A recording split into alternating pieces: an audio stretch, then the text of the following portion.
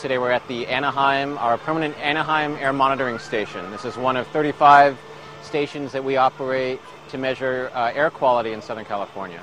Basically, you pull air through the instrument with a pump, and as it's pulled into the instrument, it passes through a filter. The air goes through the filter, but the particles in the air stick on the filter.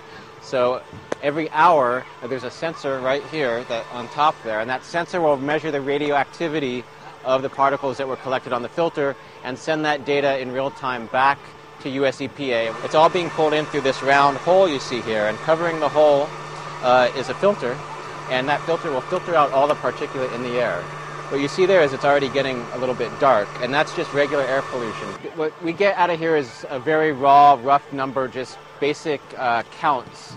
To convert that to things such as sieverts and REMs and doses and exposures and health effects is a complicated calculation and process. We're not the experts in radiation dose and exposure. We leave that to EPA and the public health experts. But we can look and see what these raw counts are, and at least on a relative basis, we can tell whether things have gone up or down and compare them to the historical levels. This device is very sensitive, and it'll register levels of radioactivity even at levels that we wouldn't consider dangerous to human health at all. At this point, there's no evidence that we have any increased radiation exposure.